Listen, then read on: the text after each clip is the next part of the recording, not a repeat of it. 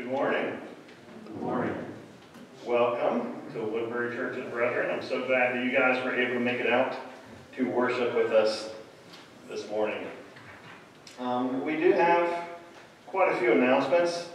The youth will continue to meet on Sunday nights from 6 to 7 in what used to be the young adult room. This Tuesday night we will again be having the YouTube small group from 6:15 to 7:15. And on Wednesday night from 6:30 to 7:30 will be the painting small group. And there were a lot of adults that showed a lot of interest in that as well. I don't think you guys have any plans for an adult painting night yet, but youth, 6th grade to 12th grade, invited to come out for that. Lydia Barton is collecting blankets for shelters through her project Wraps of Love. You can leave a new blanket near the mailboxes or monetary donations in Jason Barton's mailbox. The Sunday School Christmas outreach this year is donating items for the village at Morrison's Cove to fill residents' Christmas bags. You can find the list of items we are collecting for those bags inside your bulletin. It's a pretty detailed list, so I'm not going to bore you all reading that whole list down. There's also a typo in the bulletin. Meredith and Chris Rhodes' new address is 314 Poplar Street, not 324 Poplar Street. Did I get that right? 314, not 320? Okay. 314 Poplar Street. Finally, this Sunday we are beginning a week-long focus on revival in the church. This is in lieu of our traditional fall revival services, and we think it's very important given all that's going on in our world. We hope each one of you will be a part of that. The basis for this focus is a study written by Reverend Harold Martin and published by Bible Helps. The study is titled Steps to Revival in the Church. We have divided the introduction in 6 steps into 7 daily devotions.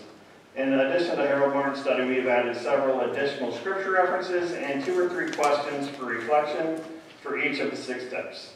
Each day's devotions can easily be completed in 15 or 20 minutes, unless you want to dig deeper into the scriptures. There's also a daily video from T, which will add to your enjoyment of the study and appeal to your children as well. The video for T does not start until Monday. So the introduction for this is on our website starting today, Sunday, and then T's videos will start Monday.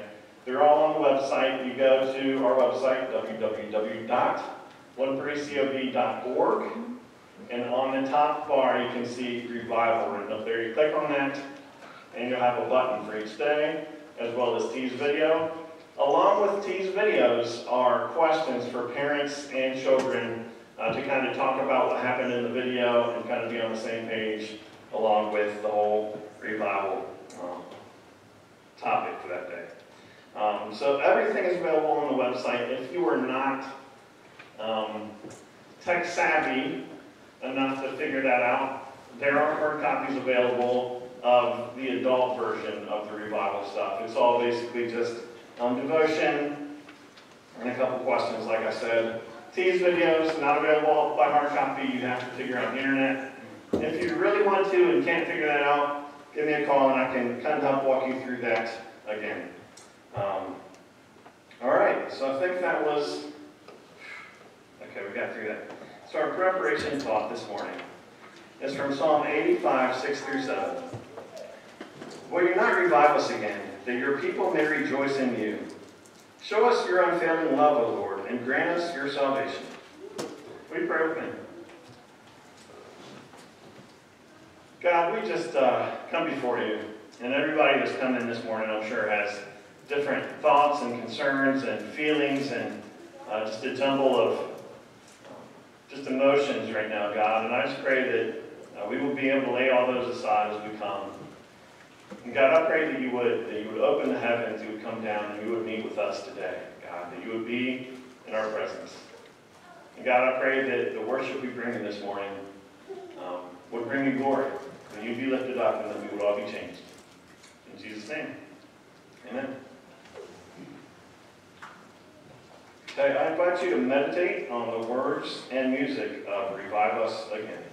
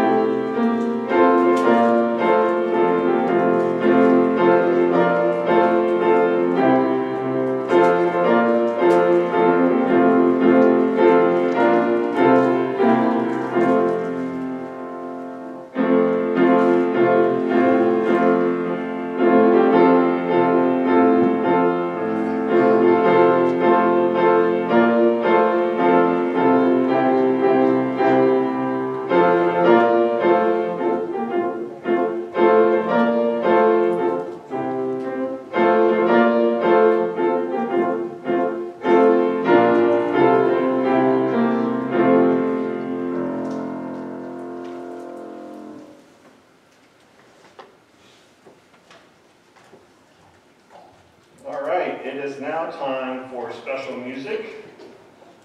As they're pulling it up, I want to invite you guys to check out the service from last week on YouTube. Daigle was able to bring special music to the second service that you guys missed out on, but that is a part of the video on YouTube. So now I invite you to enjoy this special music.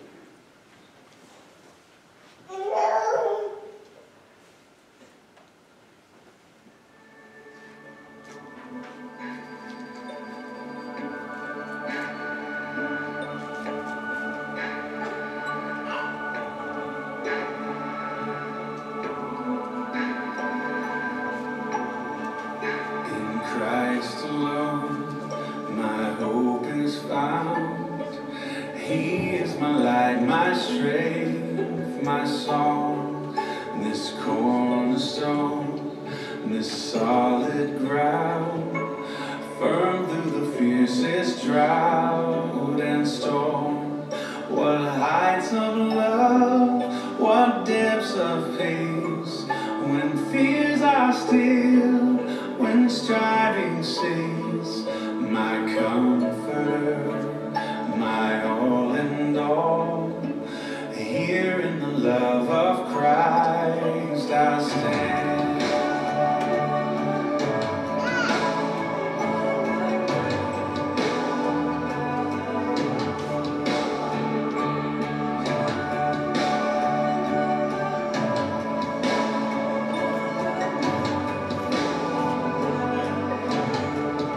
In Christ alone, who took on flesh, fullness of God in helpless babe, this gift of love and righteousness, scorned by the ones he came to save, till on that cross, as Jesus died, the wrath of God was satisfied for every sin. Was laid here in the death of Christ I live.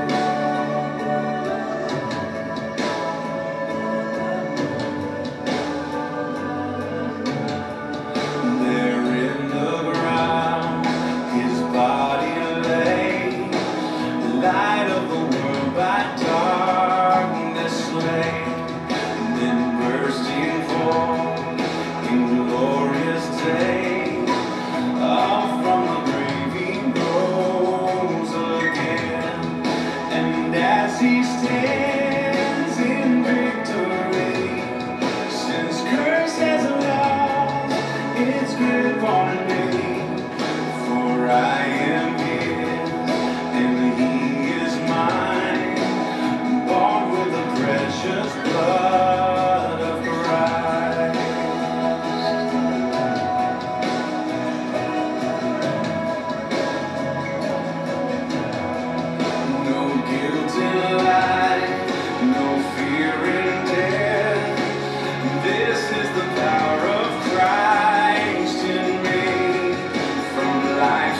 Cry to final breath.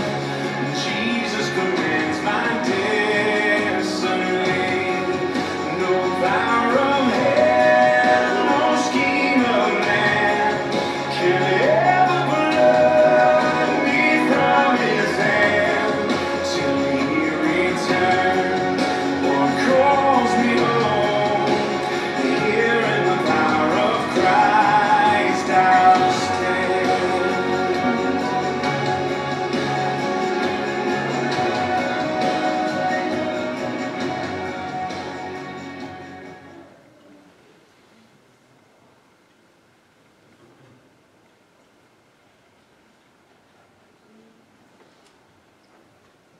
We're going to have the Workses come up and do our special music for us.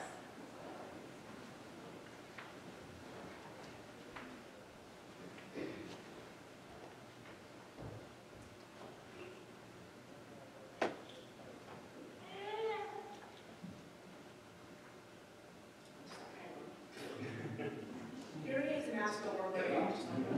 Not really.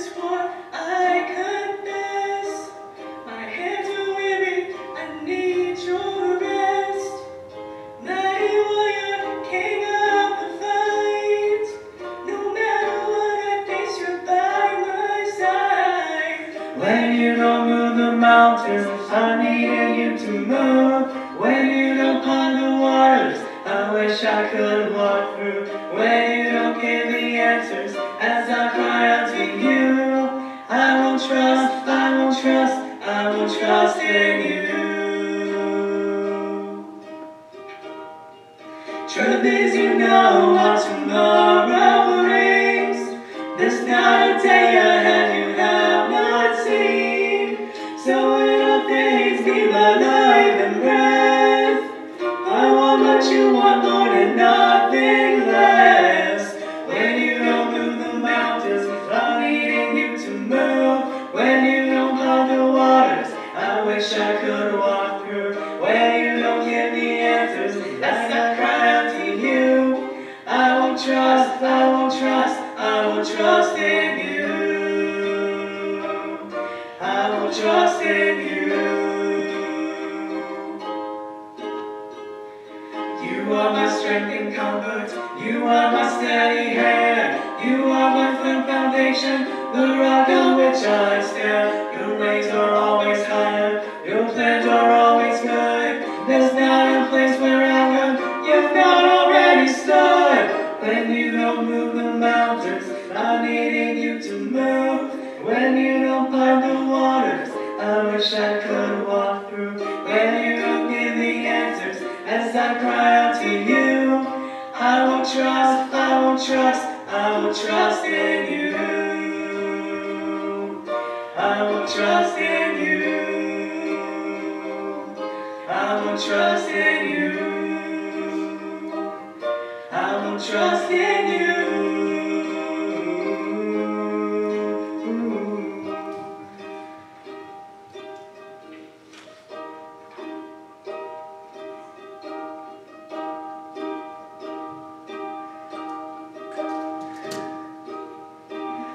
Come down, fount of every blessing, to my heart to sing thy grace. Streams of mercy, never ceasing, call for songs of loudest praise. Teach me some melodious sonnet, sung by flaming tongues above. Praise the mountain, rest upon it, mount of thy redeeming love. Here I raise my Ebenezer, here there by thy help I come, and I hope by thy good pleasure safely to arrive at home. Jesus sought me when a stranger, wandering from the fold of God. He to rescue me from danger interposed his precious blood. Oh, that day when free from sinning, I shall see thy lovely face, clothed in blood-washed linen. How I sing thy wondrous grace. Come, my Lord, no longer tarry. Take my ransomed soul away. Send thine angels now to carry me to realms of endless days. Oh, to grace, how great a debtor daily I'm constrained to thee. Let thy goodness, like a fetter, bind my wandering heart to thee. Prone to wander, Lord, I feel it. Prone to leave the God I love. Here's my heart, oh, take and seal it for thy courts above. Here's my heart.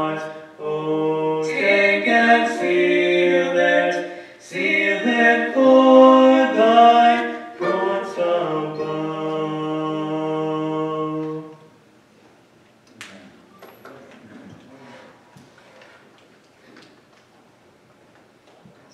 Will you please stand with me for the reading of God's Word this morning?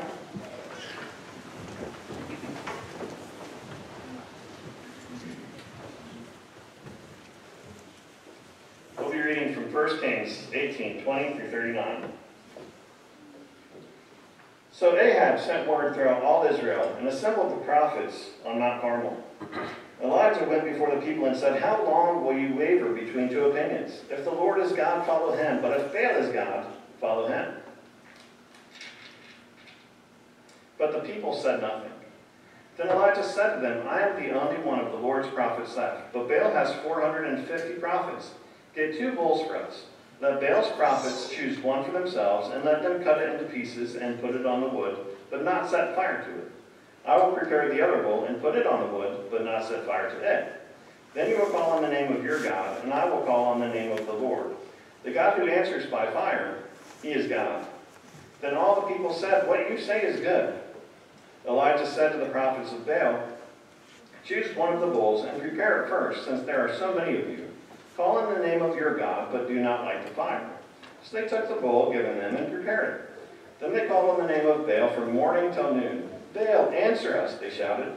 But there was no response. No one answered, and they danced around the altar they had made.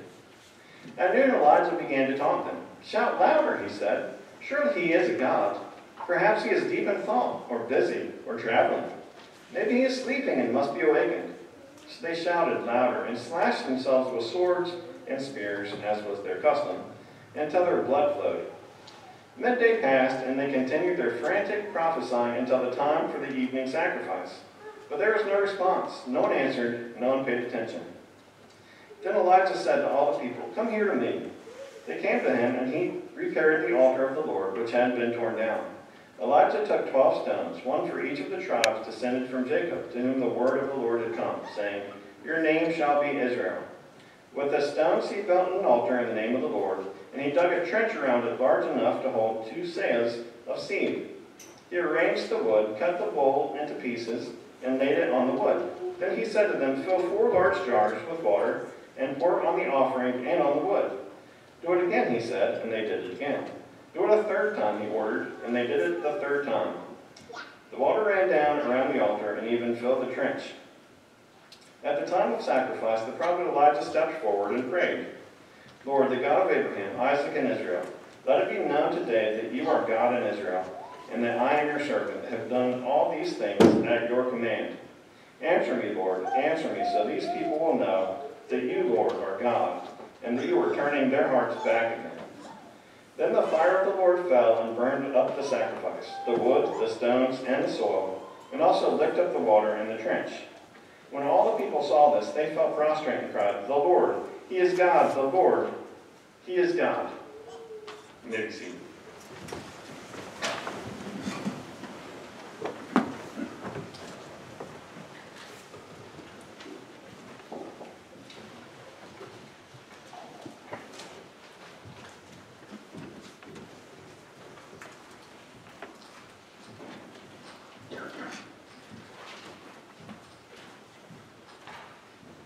Good morning. Thank you, David. I have to admit I'm feeling a bit of my age this morning. Friday, my day off, Tim Fry led me up the mountain in Loisburg to the flagpole. Had never done that before. Discovered it's a whole lot different than riding a bicycle or working out on an elliptical machine. I actually got up the next morning and thought I was fine until I started walking down the steps to go to the garage. And then I just started hurting a lot. So anyway, not as bad this morning, but thankful for that opportunity to share with him and get up there. I have the pictures to prove it somewhere too. Heavenly Father, let's come before the Lord. Heavenly Father, thank you for this day that you have given us. And thank you that you are Lord and God. In the midst of all that may be going on in the world around us, you are still in charge. You are still sovereign. This is still your world. And we are so grateful for that. pray that you would just speak to us this morning, Heavenly Father. Remind us of your power and your presence and the things that you want to do in our lives. In Jesus' name we pray. Amen. This morning I want to share with you from this passage on the idea of revival. In lieu of a series of revival services this year, we're offering a revival emphasis for the week to come, and we hope you'll take advantage of that, whether you do it as a couple or within your family or just do it on your own. I think it's an important thing for the time that we're in. I think there's a lot to be gained by this. There are numerous reasons why this is especially fitting for us right now. First of all, obviously, we've just come through one of the most divisive elections in our nation's history. And we're seeing lawsuits and allegations of voter fraud, many other accusations and challenges being leveled that only add to the contentiousness and the division. As Christians, we need to recognize that God is still in charge, that our faith and our hope must be in Him alone. This is a time when we need to be praying earnestly for our nation and for whichever leaders emerge out of all of this. This is a time when we need to be repenting of our own failures, get our priorities back in order, and refocus our time and efforts on the kingdom of God. We, you and I, Woodbury Church of the Brethren, the church in America, and really all of America needs to be revived. There are some who are suggesting that it's actually too late, that we need to simply be preparing believers for God's judgment to come. I hope that's not the case. I thought this morning about introducing the topics that are going to be discussed in our week-long series of revival, but I decided on a different course. I want to look this morning at this great Old Testament revival that took place on Mount Carmel when Elijah confronted the prophets of Baal. Most of the encounter was in the scripture that Dave just read. I don't think it's at all at odds with the focus of what we're going to be looking at this week. Well, why prelude to revival? A prelude is something that serves as an introduction to the main event, something that helps us to prepare for something greater. And my prayer is that God will speak to us just such a message this morning. Even the study that we're going to follow, Steps to Revival in the Church, is more of a prelude, steps of preparation so that revival will follow. The word revive is based on the Latin word vivere. The prefix re means again, and vivere means to live. So the word translated literally is again to live. Again to live. One of the dictionary definitions of revival is bringing up or coming back to life or consciousness. Another definition is a stirring of religious faith among those who have been indifferent, usually by fervent evangelistic preaching at a public meeting. That's what we tend to think of within the church as revival. But the word implies that there is something that was once very much alive that is now dead, or at least not nearly alive as it once was, and it needs to be brought back to life. We need to ask ourselves, what is there in my life that needs to be, that used to be alive and vibrant and exciting, and now it's dead and dry, perhaps even non-existent? What needs to be revived? How is your devotional life? Do you find joy in spending time alone with God in prayer, in reading the Word, in meditating on His truths? Are you still excited about serving Him, discovering His will for your life, following where He leads? Are you still delighted at the thought of being part of the church, the body of Christ? Is your relationship with Him alive and vibrant? Does it still bring joy and peace and hope? Or have other things and other activities crowded all that out? If so, you're in serious need of revival. Let's look a little closer at the people of Elijah's day who were involved in this revival. I have a tendency to think of these men and women as people who had completely rejected Jehovah God, who had totally sold out to Baal worship. But that's not the case. The fact is, they were trying to have it both ways. They couldn't make up their minds whether Jehovah was God or Baal was God. So they figured they'd cover themselves by worshiping both. There is no place in our walk of faith for that. We can't serve God in the world. We can't serve God in money. We can't serve God in career. We can't serve God in pleasure. It doesn't work that way. I'm not saying we can't have money or careers. I'm not saying we can't have fun and enjoy life. But we can only have one master, one controlling force in our lives. Ezekiel records that the people would go to the temple of Molech, which is one of the gods under the plural title of Baal, and literally sacrifice their children in the fire. On the same day, they would go into the temple and at least go through the motions of worshiping God. God called their worship desecration. We can't party like the world on Saturday night and expect God to pour out His Spirit on us on Sunday morning. We can't indulge in the pleasures of the world and expect the peace and joy and fulfillment that only God can give. We can't live in open rebellion to God's Word and expect His blessings in our lives.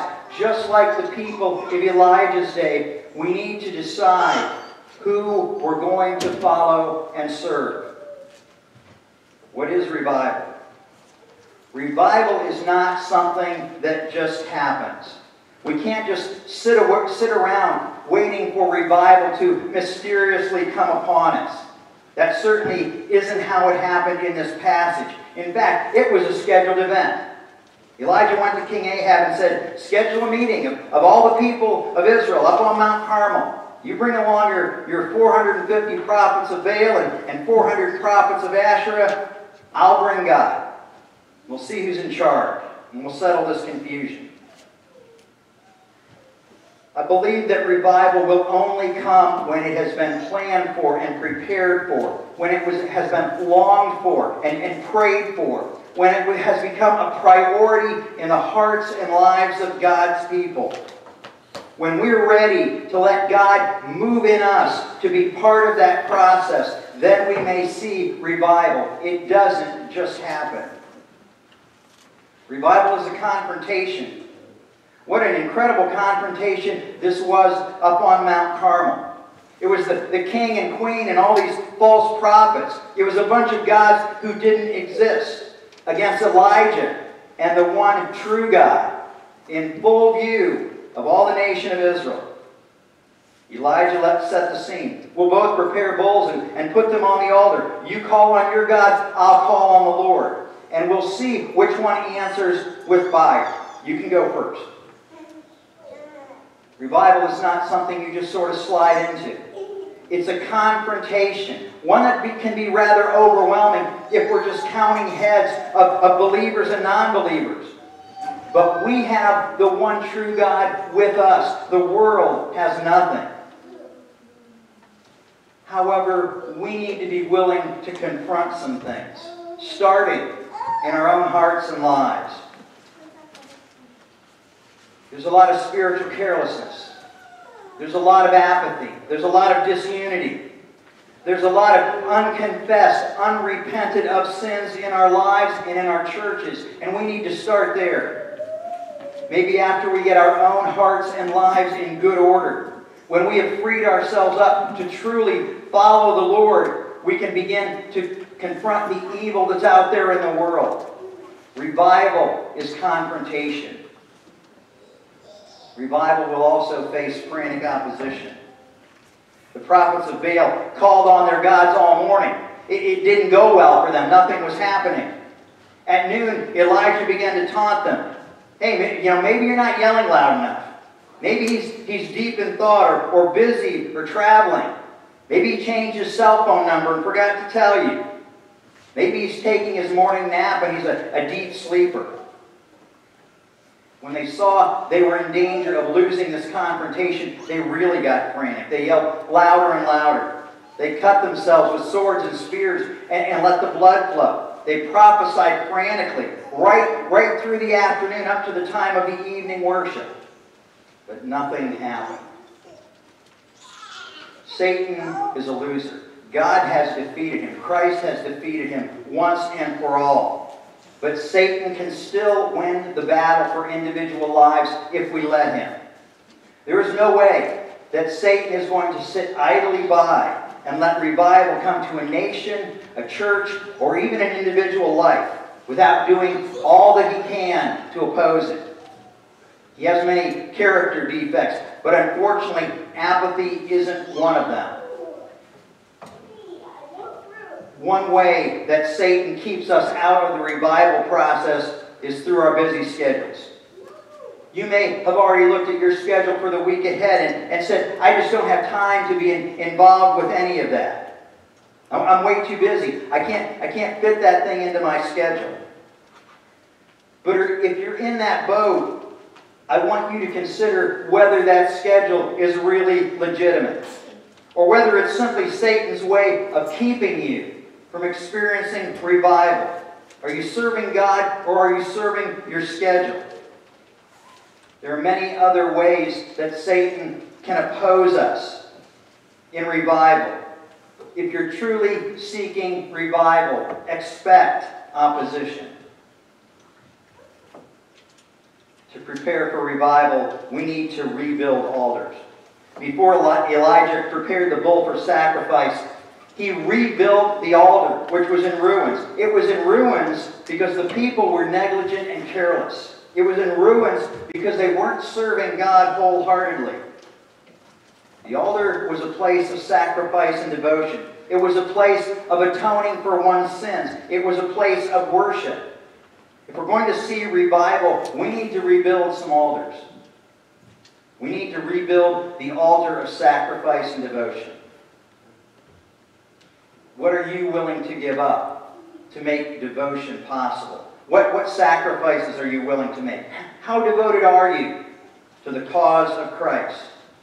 He needs everything we've got. He needs the best that we can possibly give. Now, as never before, there is a need for Christians who will wholeheartedly pour themselves out in seeking the kingdom of God. The kingdom is not the highest priority on your to-do list. If there's anything else that takes precedence over that,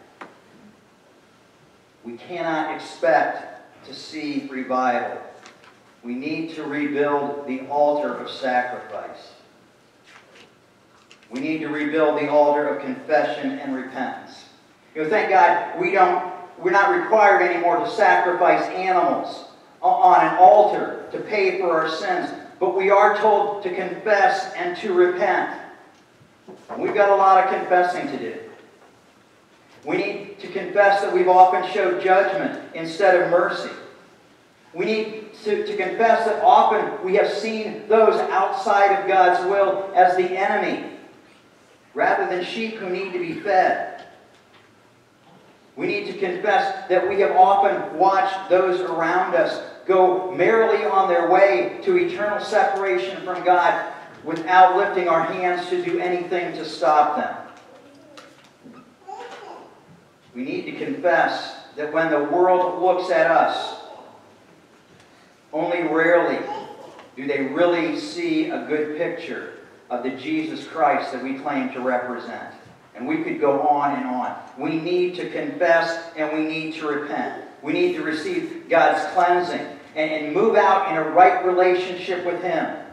We need to rebuild the altar of confession and repentance. We need to rebuild the altar of God-honoring worship. God seeks those who will worship Him in spirit and in truth. Just showing up for church is not enough.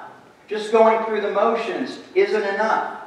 Just performing the rituals isn't enough. Worship isn't about what makes me feel good or what what makes the people who enter our church building feel good either. It's about praising and honoring and lifting up the name of Jesus Christ. It's about what is pleasing to Him. In an article in World Magazine, William Smith lamented the fact that many churches have focused their services around what appeals to their target audience, their customers. And they're no longer concerned about what pleases God. He concludes the article with these words: "Unfortunately, when the Father seeks the worship which rightfully belongs to Him, He has fewer and fewer places to look.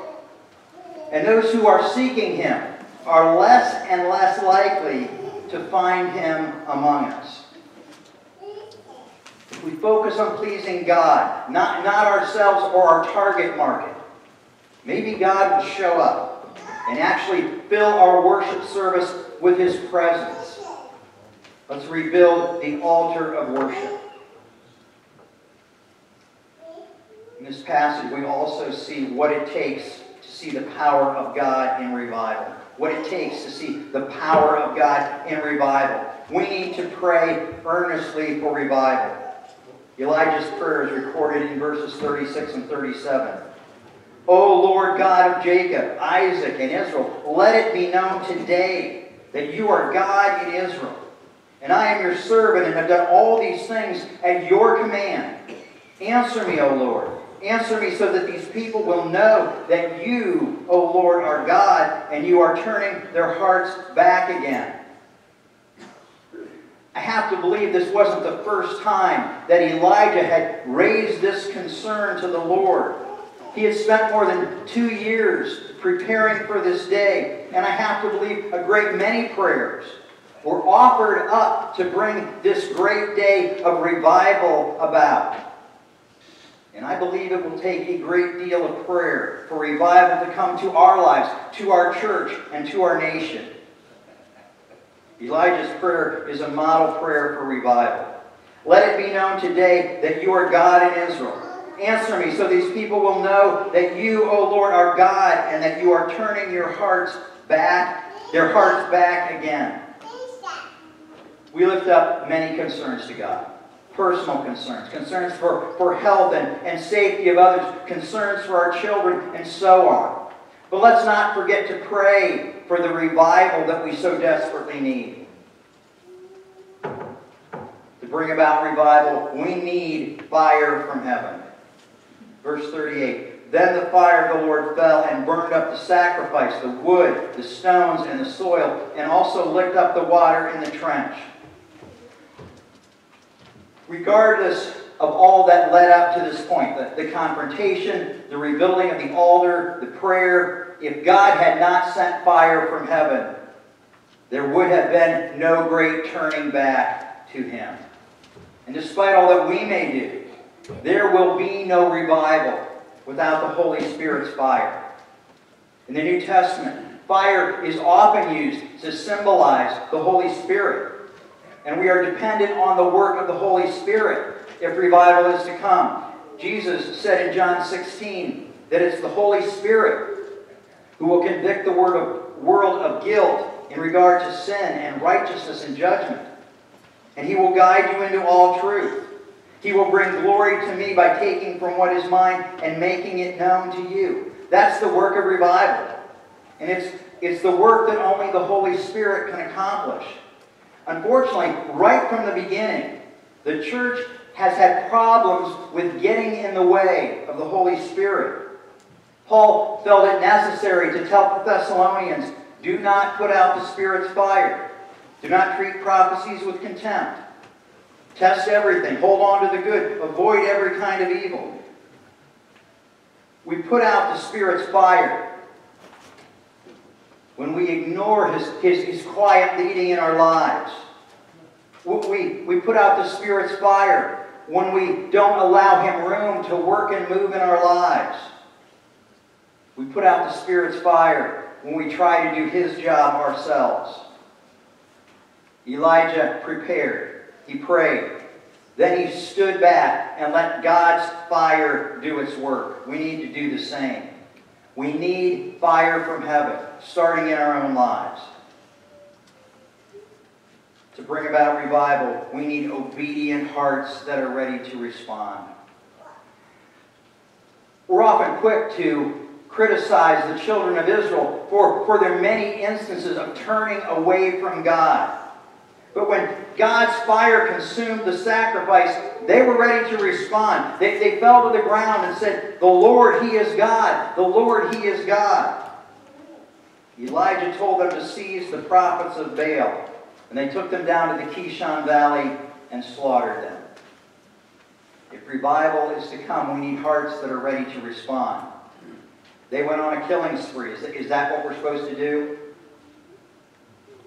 But we've talked recently about this idea of dying to self, of killing off the old self. Romans 8, 13 and 14 says, "If you live according to the sinful nature, you will die. But if by the Spirit you put to death the misdeeds of the body, you will live. Because those who are led by the Spirit of God are sons of God." There may be some things in our lives, some attitudes, some habits, some activities that need to be put to death. I don't know what God may choose to reveal to you about your life in the next week or so, and neither do you. And it would be pointless to try to guess this morning. But one thing that we can do this morning is to determine how we're going to respond, no matter what God shows us. How are you going to respond if God reveals a spiritual gift in you that you really aren't comfortable with? How are you going to respond if He reveals something in your life He's not pleasing with, something you need to get rid of? How are you going to respond if He puts some call on your life to some area of service that isn't in your plans? We want God to bring revival in our lives, in our churches, in our nation. We need to have hearts that are ready to respond to what He shows us. We could all use some new life. And God certainly wants to bring us back to the life He intends for us. But it's not just something that happens. It's a confrontation. There will be opposition. It requires sacrifice and devotion. It requires confession and repentance.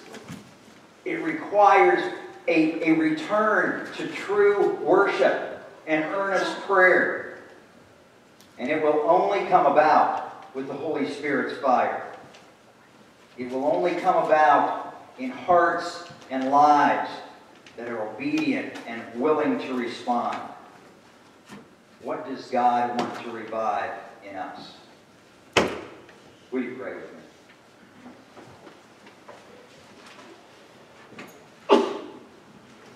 Heavenly Father, we look at the world around us. We look at ourselves. We look at the church. And there really should be no doubt in our minds. We need revival. We need the fire of the Spirit. We need to be walking more deeply, more closely with you.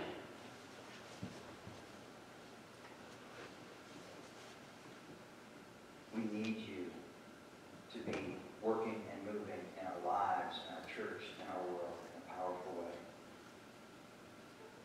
We have a good example of where we need to be and what we need to do to be in a place where that can happen.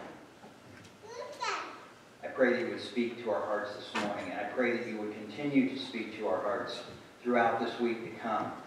I pray that we would take this thing seriously, that we would do all that we can to be a part and to allow you to work and move in us and through us, Lord. We long for revival. May we be in a place where you can use us to accomplish that. In Jesus' name we pray. Amen. closing meditation is breathe on me, breath of God.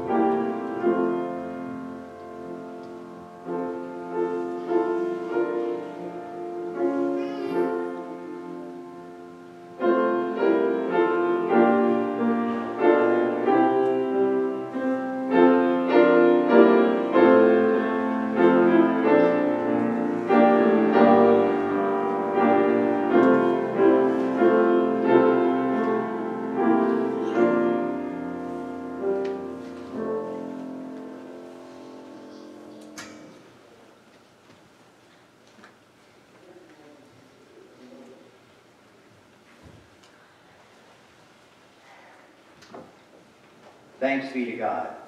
He gives us the victory through our Lord Jesus Christ. Therefore, my dear brothers and sisters, stand firm. Let nothing move you. Always give yourselves fully to the work of the Lord, because you know that your labor in the Lord is not in vain.